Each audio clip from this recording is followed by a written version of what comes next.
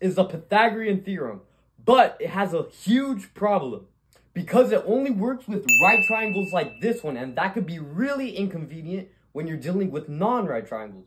But there's a better version of the Pythagorean Theorem, and it's called the law of cosines. And unlike the Pythagorean Theorem, which you could only use for right-angled triangles, you could use this for any angled triangle. Now, here's an example of how we could actually use it.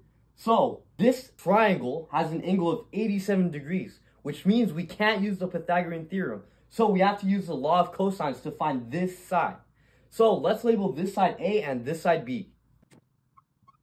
Great, so now we have our A and B measurements. Now, all we have to do is plug it into the equation.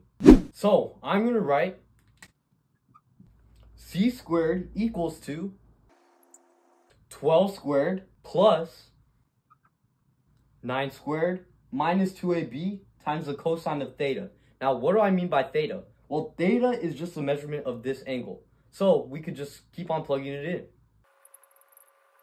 So, now all we have to do is the math. So, we know that 12 squared is 144. And we know that 9 squared is 81.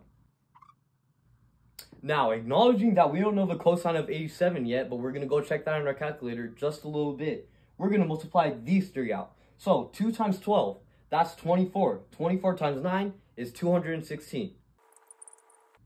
Now, using our PEMDAS, this turns into this. 225 minus 216 times the cosine of 87. Now, to get rid of this square on the c, which is what we're trying to solve for, this side c, we have to square root both sides.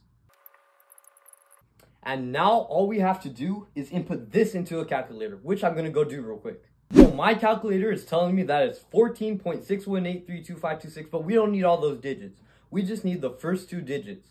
So it would round up to 14.62, and that is the length for side C. God bless.